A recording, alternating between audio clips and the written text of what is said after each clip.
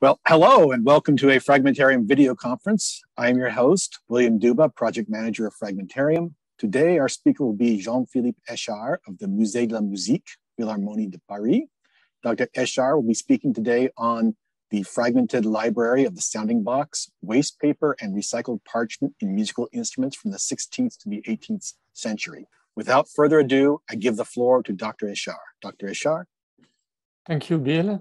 Hello, everyone. So, fragmented library of the sounding box. I am one of the curators for the collection that is kept in the Musée de la Musique in Paris. So this is the French national collection. And I will take a few examples about my researches about this collection and dealing with waste, parchments, etc. So let's go back to start with in the past century, about 30 years ago, my colleagues looked at this very unusual and rare instrument, a vihuela da mano, made in Spain, probably in the 16th century. And they looked at the inside of the sounding box, and you see these whitish strips that are, in fact, parchment strips used to reinforce the structure of the sounding box. Indeed, as many musical instruments, all these strings instruments are made of very thin boards of wood that are assembled in the lightest way as possible, because this is beneficial for the sound and the functioning of a musical instrument. But obviously, this thin piece of board of wood have to stay together in a mechanical structure stable enough to resist to the tension of the strings. So we find sometimes reinforcing materials inside the sounding box of this instrument. And my colleagues 30 years ago looked inside that instrument that arrived like this, open. That is, the soundboard was unglued, was already separated from the rest of the instrument. And they could see inside these strips, and they would see writings there. So this is, to my knowledge, the earliest memory of observing fragments in a string instrument of the Paris collection. This was even studied by a colleague at the IRHT, the Institute for the Research on History of Text in Paris. And it was not able exactly to find the original document it was from, but he was able to document a few words and to date the script to the 13th century. So this is like the very start, if I may say, of the archaeology of fragmentology in the Musée de la Musique in Paris. Now, the main content of my talk will be about two recent case studies of my researches, the fragments that I found in 3 instruments made by Antonio Stradivari, and also another case study about a Bolognese lute. Then I will follow with discussion on the links between fragmentology and the history of musical instruments. So let's start with this guitar by Antonio Stradivari. Antonio Stradivari is very famous for his violins and cello, but in fact, there are a couple, not a couple, actually about six surviving guitars that he made also. In fact, in the past, he made lutes, mandolins, even a harp. So he was a maker of several types of instruments. In this guitar, one finds a delicately carved rosette, which is partially closing the sound hole on the board. And about 15 years ago, when I radiographed the instrument, I was surprised to see on this rose strange features, strange images appearing on the X-ray radiograph. And they encouraged me to do further examination on this. So I used another imaging technique, which is a photography-based technique, which is called endophotography. So it's a specific optical lens, a specific optical device inside a long rigid tube, which can enter little openings in sound boxes. In the guitars, there is often on this very end of the instrument a hole existing to fit the end button. This is where you attach the strap when you want to hold the instrument on your shoulders. So this existing opening is 8 millimeters wide, and it's allowing to fit inside an endoscope. And this is an optical system which allows making photographs. So they are not perfect photographs, obviously, given the geometry of the artifacts. There is a very limited field of view, and you need to rotate the fiber, the endoscope, and there is also a little prism, a device that is allowing to capture images in various orientation. So typically, to image the inside of the rosette of the guitar, I had to make all these photographs and then to try to arrange them with image processing, to assemble them, to merge them into a single image. This is interesting reconstruction, but obviously it's not perfect. There are geometrical distortions, for instance, and the reconstruction process is not optimized. So we are able to see under the rosette that it is white. It's not wooden here, it's a whitish material, and there is writing that can be seen in some areas here. And actually, there are 13 lines of writing, and we understand, and you understand for sure, that it is a text block. Reading this text block is very interesting, and despite the lacunae that are in this text, because of the holes in the sound hole, it's possible to identify this text to one psalm. So the Psalm 148. And these are several verses of one psalm. So it's interesting, but maybe we could do more.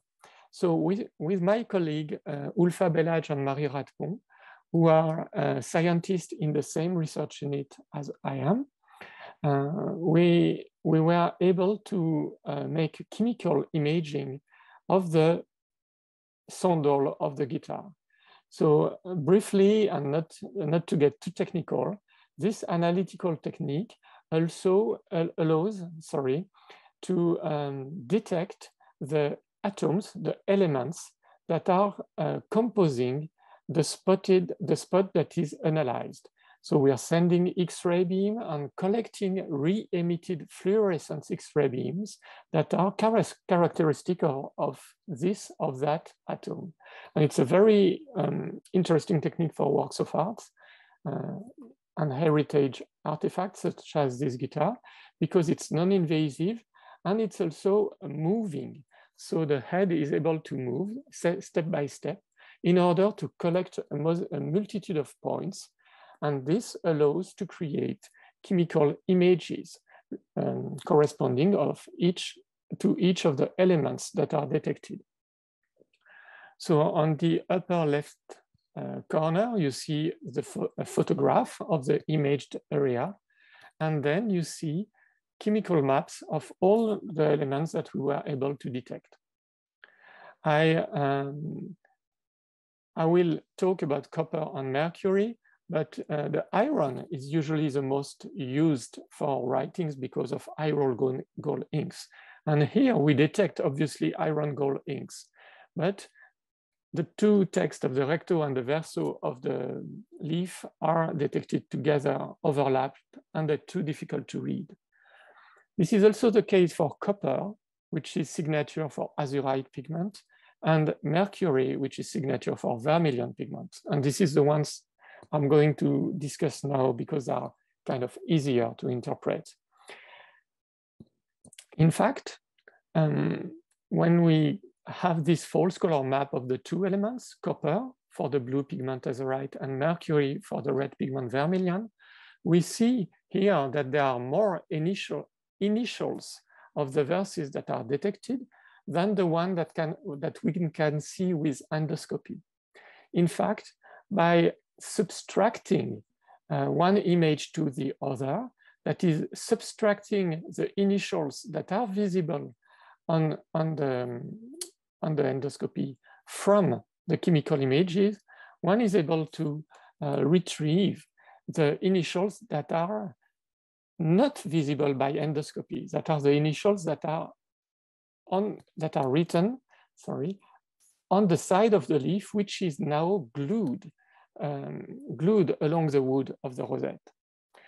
And interestingly, we see that these initials correspond to the verses that are preceding the verses that are read on the visible side, which means that this is the same soul continuing from one side, the glued side, to the other one, to the visible side. And we can say that then the visible side is the verso of the leaf, and the glued side is the recto of the folio leaf. So we have now a feature of one big fragment. For me, I would describe it as a big fragment, about 9 centimeter diameter, with a block text of 13 lines, and we are able to describe this text and the material feature of the fragment. Now, once I had figured that in the instrument we keep in Paris, I was very interested in studying another guitar, which is the best preserved guitar by Antonio Stradivari, of the 6 or 8 surviving, and it is now at the Ashmolean Museum in Oxford. So I went to Oxford, and I was able to do endoscopy the same way of the rosette of the guitar. You see that the rosette is the same technique of making, but way better preserved. You see all the fine carving, wood carving and decoration, the finest ones are completely preserved on the guitar in Oxford, whereas in the Paris guitar, it has been strongly damaged by people in the past. So on the Oxford guitar, on the Hill guitar, I was able to do the same thing with endoscopy.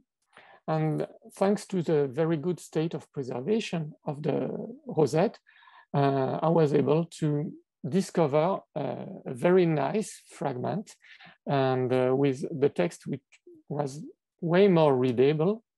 And again, we have a 13 lines text block with similar dimensions, and again, upsolm. It has the same writing, so the writing was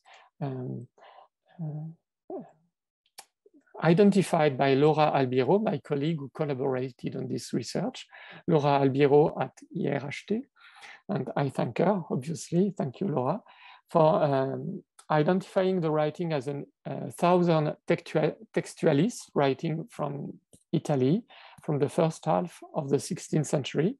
There are initials alternating blue and red, and they are decorated also.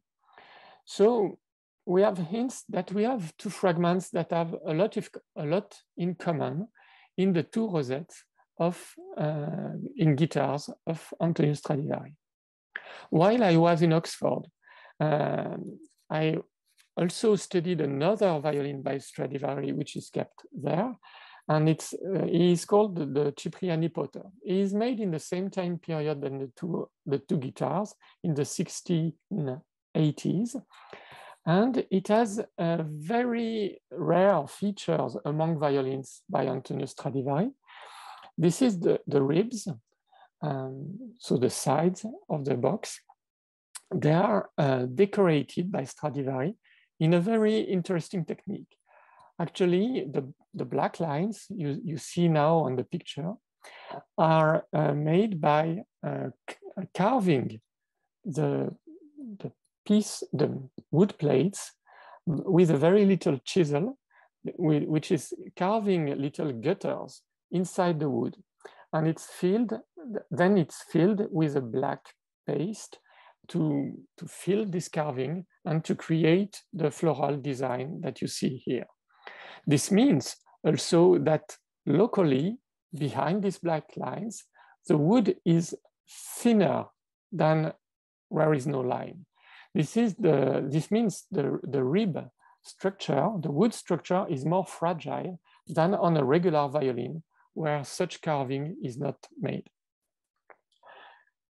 Inside the violin, in fact, I observed, again with endoscopy, other fragments that were in a way reinforcing the back of the ribs, probably because they had been thinned locally to create the design. So you see on one side of the violin, shots, endophotography shots of the text or decorations I was seeing on the bass side of the violin. And if we switch to the treble side, discant side of the violin, more fragments. So they are all of similar height and showing different lengths and showing most of them writings. We were able to identify the text on these fragments, and we were able to suggest or imagine a possible reconstruction of the fragments by comparing the photo endoscopy and what was known about the devotional books and prayers of the time. So you see here, it's not perfect again. I could not compensate for every geometrical distortion due to the geometrical distortion induced by the specific object lens, photographic lens of the endoscope. Also, the surfaces on which are glued the fragments are curved because they are the side of a violin and they are at various distances. So this is a tentative reconstruction of where the fragments could have been spatially in an original bifolium. In fact, it appears that given the content of the text and the geometry, that all the fragments that are in the violin come from a single bifolium. And this is one very interesting feature. So to sum up with this first study on 3 instruments by Stradivari, we were able to find that fragments coming from the same dismembered codex are to be found in 3 different instruments by the same instrument maker, 2 guitars and a violin. All these instruments are dated of the same period, and there are at least 3 bifolia used to create this reinforcing material in these 3 instruments.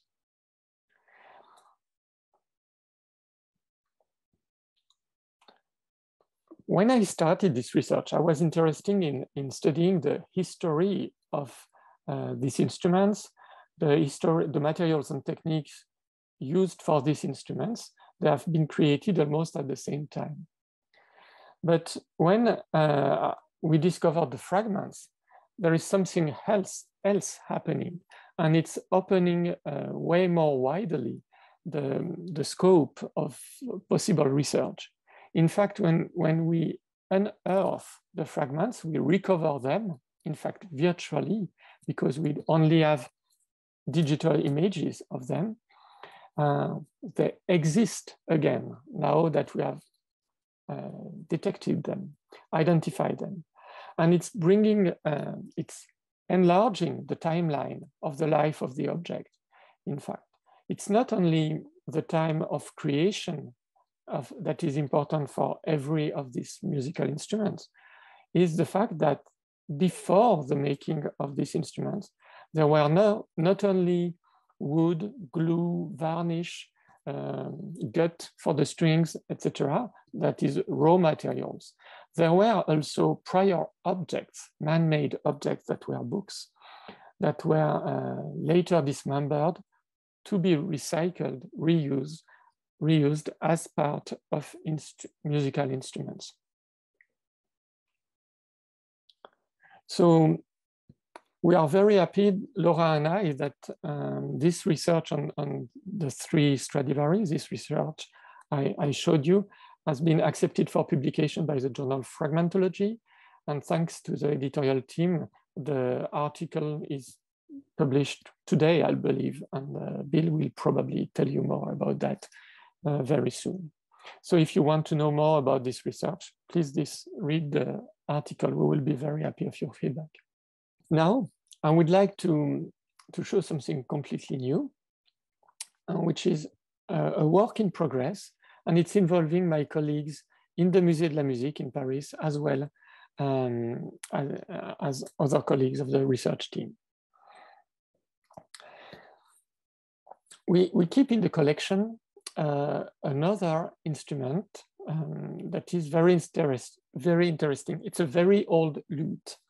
It's one of the 5, I believe, surviving lutes by the maker named Laux-Mahler, who was working in Bologna in the first half of the 16th century. This is the current state of the instrument. That is, like the vihuela, the first instrument I showed you, the board is, the soundboard is currently separated from the rest of the instrument. Actually, it is a remain of an instrument, the remains of an instrument. It's like a rune, if you want to say, because this object has had a very complex material history. This has been studied by my colleague Sebastian Kirsch. The object itself, as a lute, was transformed over time to be repaired, and then to be converted to a Baroque guitar, and then partially reconstructed between brackets to its original state by musical instrument repairer / restorer. And the Musée de la Musique decided to purchase to them the instruments to stop this restoration back to the original in order to keep this great material testimony of the 16th century in the best state and to keep most of the original material that were left as possible. So this object is open, so we don't need an endoscope to look into it, and it's great. And we are going now to look inside the bowl, inside the sounding box of this lute. In fact, there are a diversity of materials reinforcing the inside of the bowl. The bowl is made actually of 9 ribs, 9 flat pieces of wood that I may go back, ribs that are going to the neck until the end of the instrument. They are curved and shaped onto a wood mold and onto a wood shape. And this thin piece of board are adjacent to each other. So there is 1, 2, 3, 4, 5, 6, 7, 9 ribs constituting this curved bowl for the lute. So it's a very light structure. You would be surprised when you weigh a lute how light it is. And inside, it's not sufficient to glue side by side the adjacent ribs. It needs to be reinforced. But there are too many, I would say, materials reinforcing that. There is diverse type of clothes, wood patches, parchment, paper. You see on the left-hand side, printed material, but also handwritten material. And it's very complex to read at first. So one of my students, Salomé Bleudet, studied very carefully this summer this reinforcing materials. And she proposed to reconstruct the stratigraphy and to make a map of all the materials that had been added to the original ribs of the lutes. So she was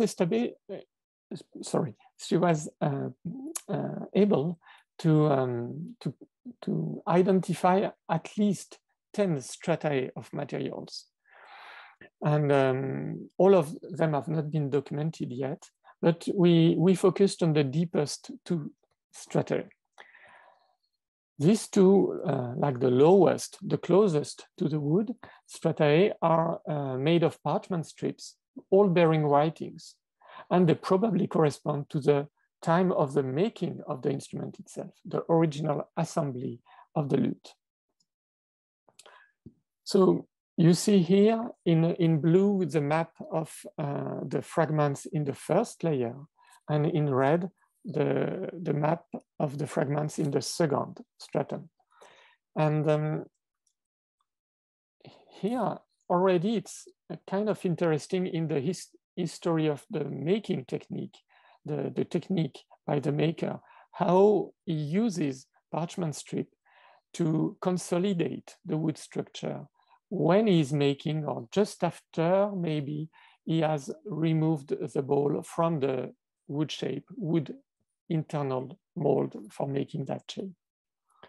You see fragments that are glued along the joint, covering the 2 sides, one rib on one side, the other rib on the other side, along all the joints, and some of them going perpendicular, and then some of them obliquely placed in the second stratum.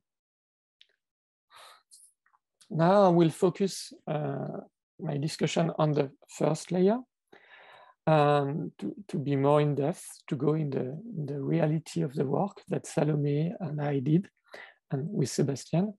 And we identified 19 fragments. 18 of them are very long, thin strips, up to 25 centimeters long. But one of them is more rectangular, and it's here probably to compensate for a defect in the wood of the rib structure that was identified at this moment.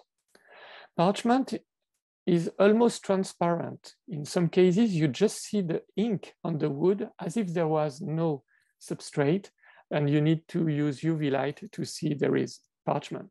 So probably the leaves, the parchment leaves on which the text was written were very thin. And among the 19 fragments, 10 of them had writings which were, at least in part, readable.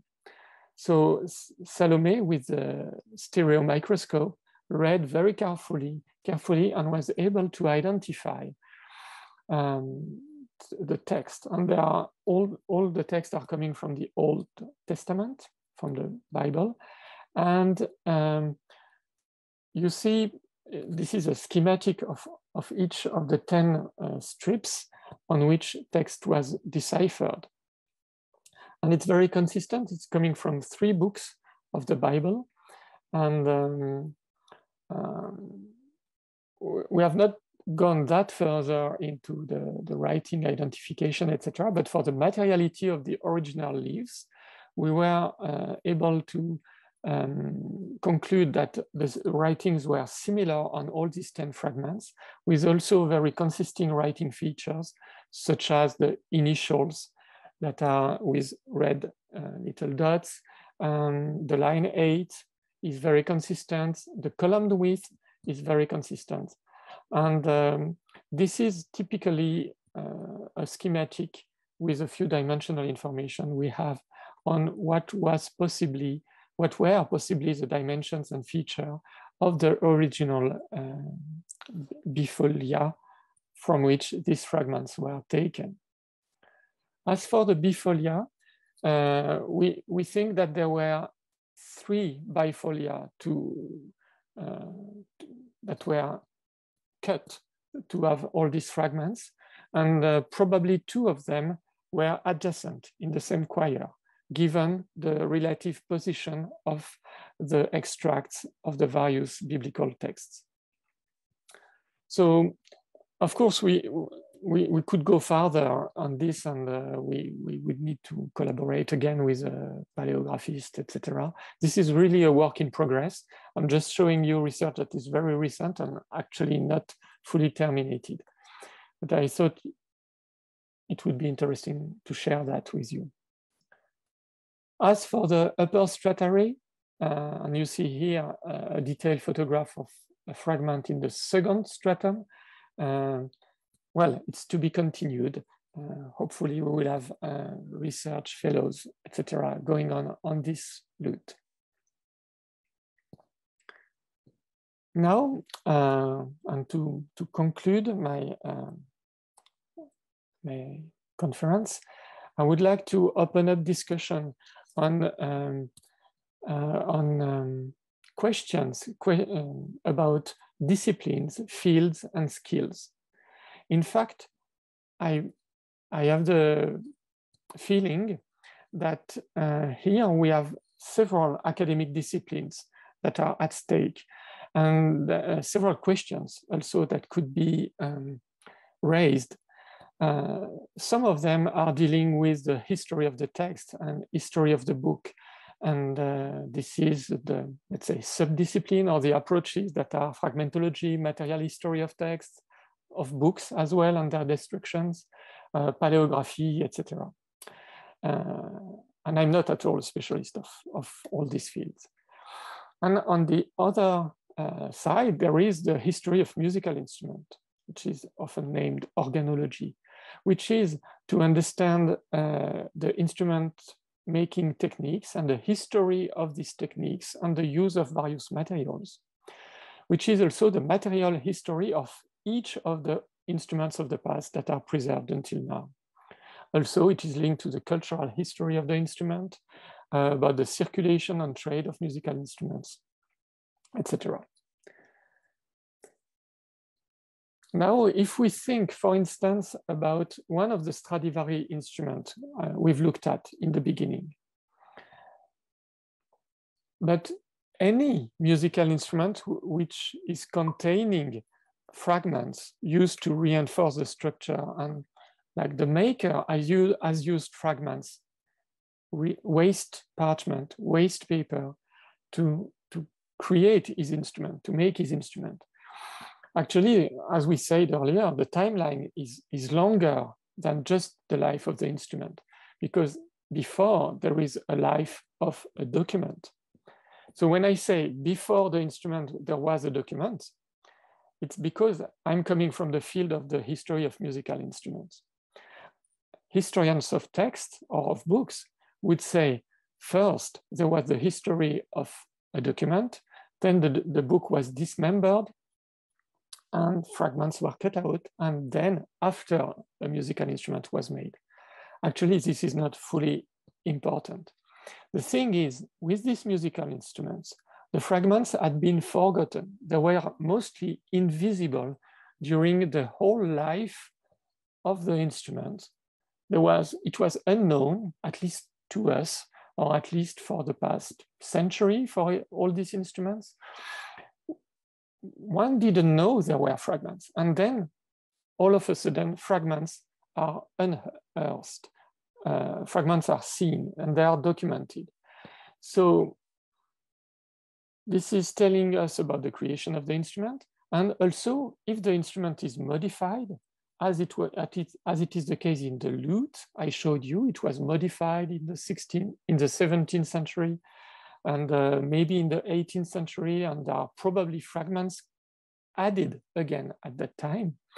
And when we document all these fragments, it's bringing, of course, new information on the history of musical instruments.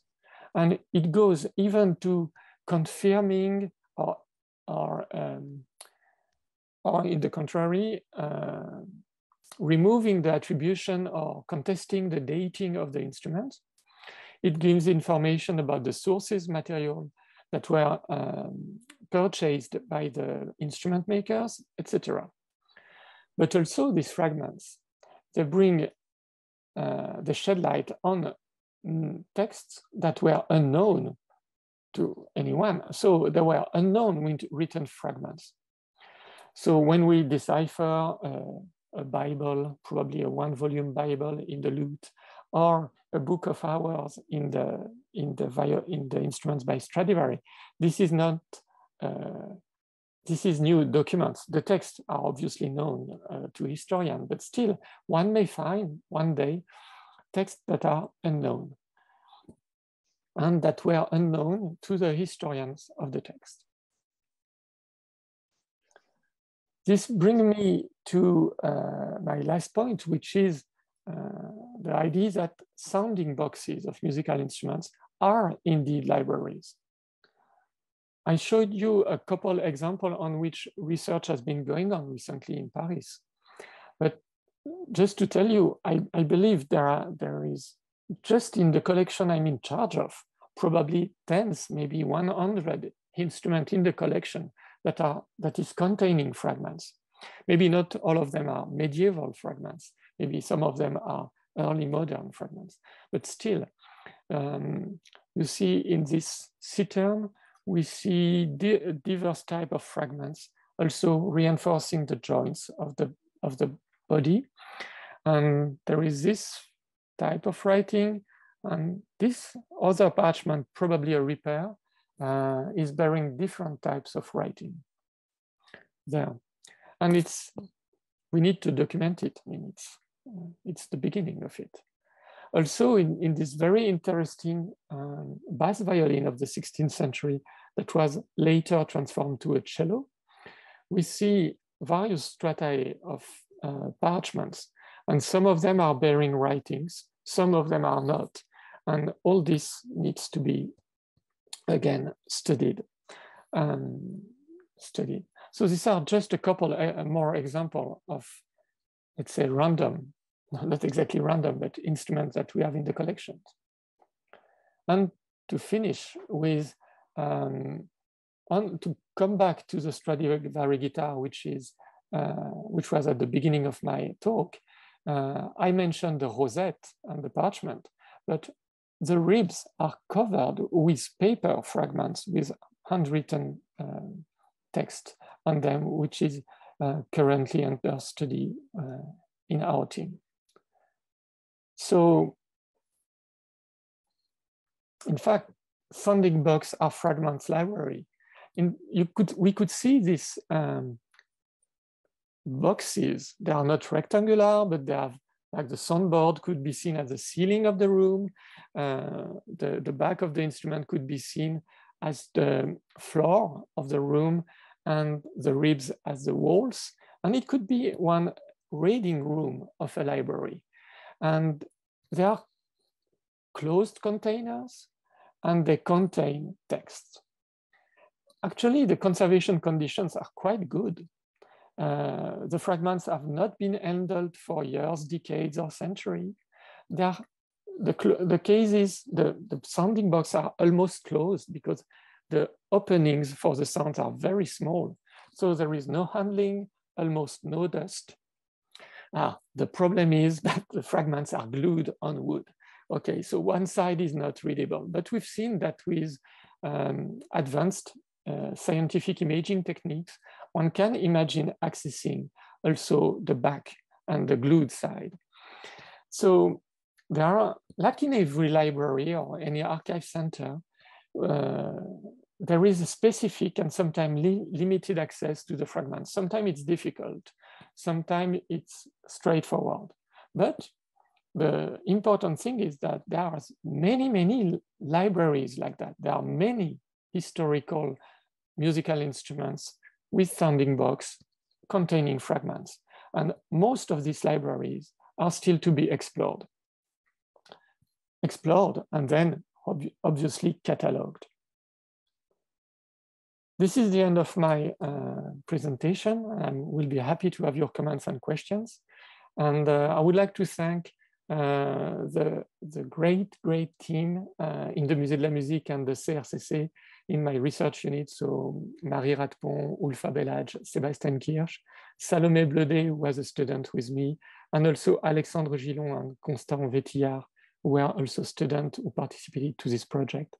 And to all my friends and colleagues from other institutions who collaborated and gave me very fruitful advice.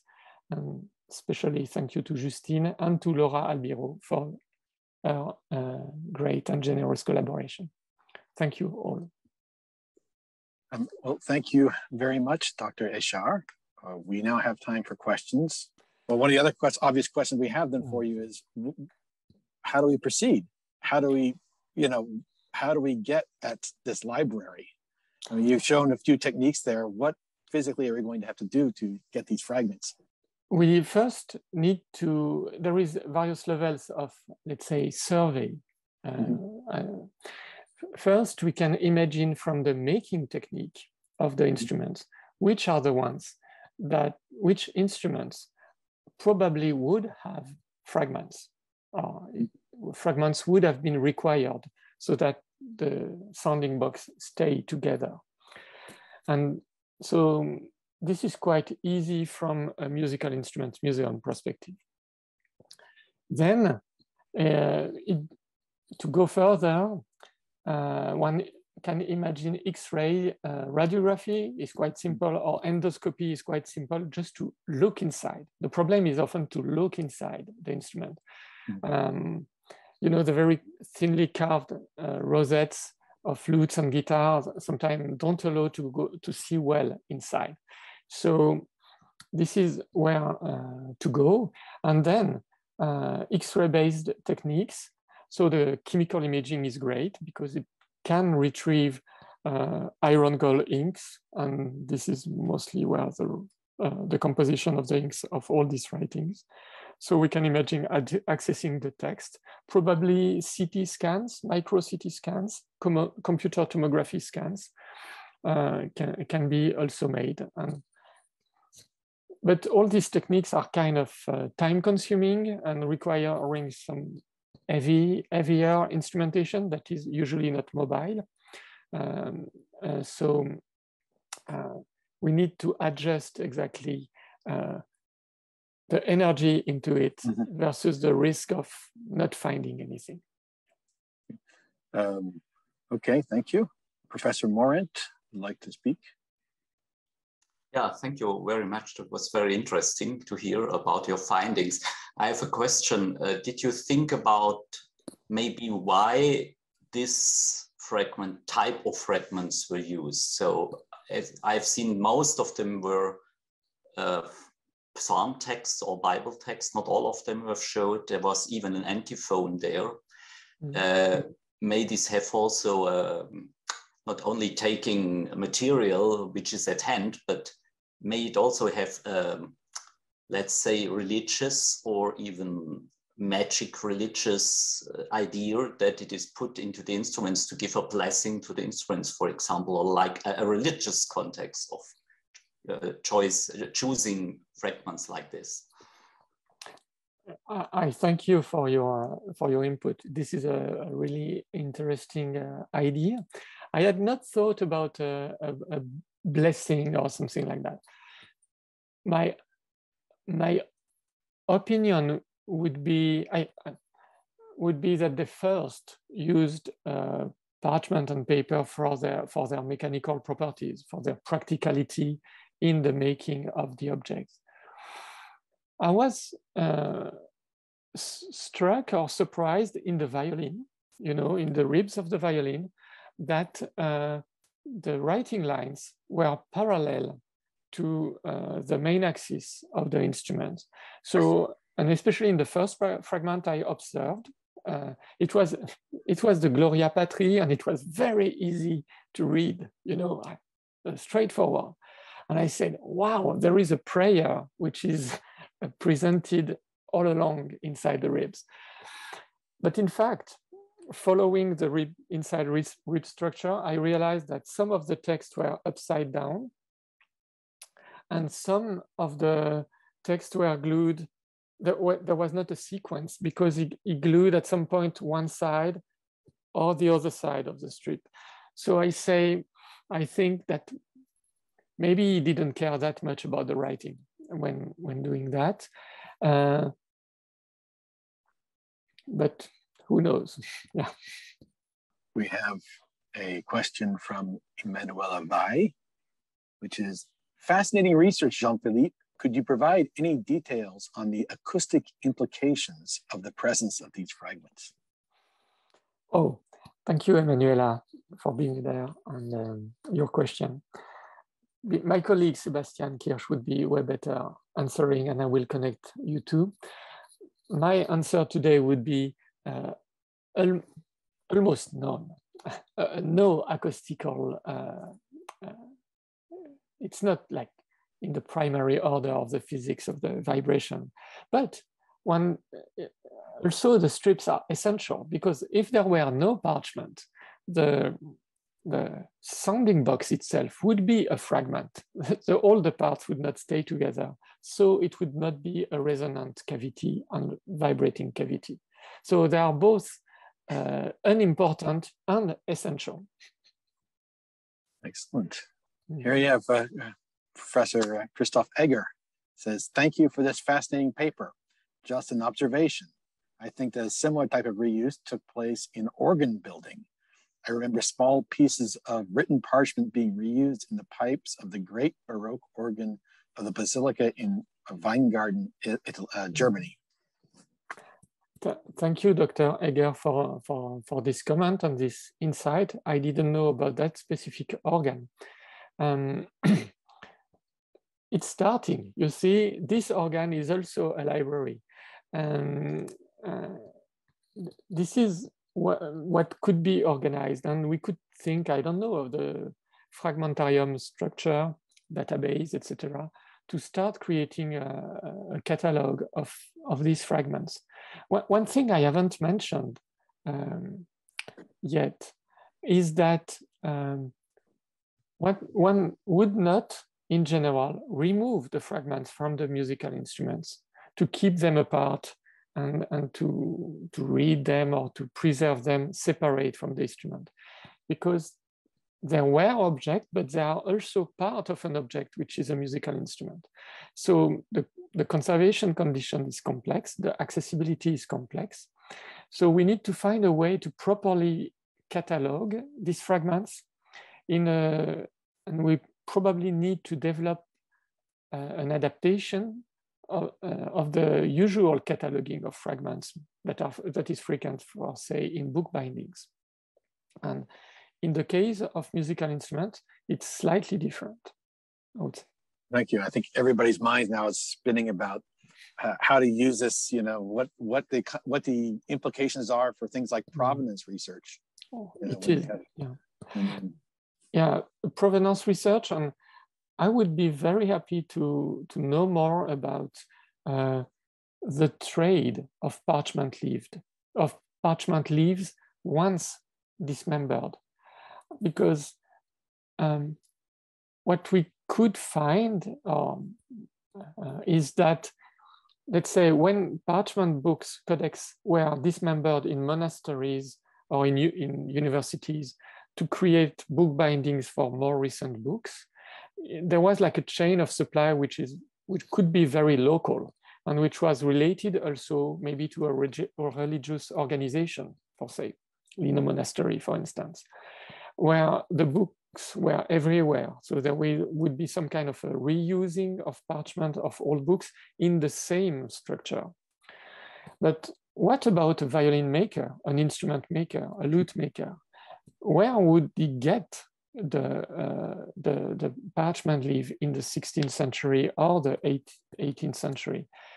To whom would he buy? What were the circulations of the materials? Who were the traders? And in which quantity? Was it going from cities to cities? Was it very local? Could have these books been in the family of the makers? It's possible for the Antonio Stradivari family, for instance, because we have only one example of one book of hours in a 3 instrument by this maker so far. But for Laux Mahler, the maker of the Bolognese lute, at his death, his workshop was containing 400 lutes that were finished and ready to be sold, 400. And ribs, plenty of barrels full of ribs to create several hundreds of instruments. So he probably had a supplier for parchment leaves. We have counted like the parchment surface in the lute for one stratum and the other stratum, and it's big. And we are almost able to count the parchment surface necessary to make one lute. And there was necessarily a trade behind that. And I would love other historians to contact me and tell me things about that.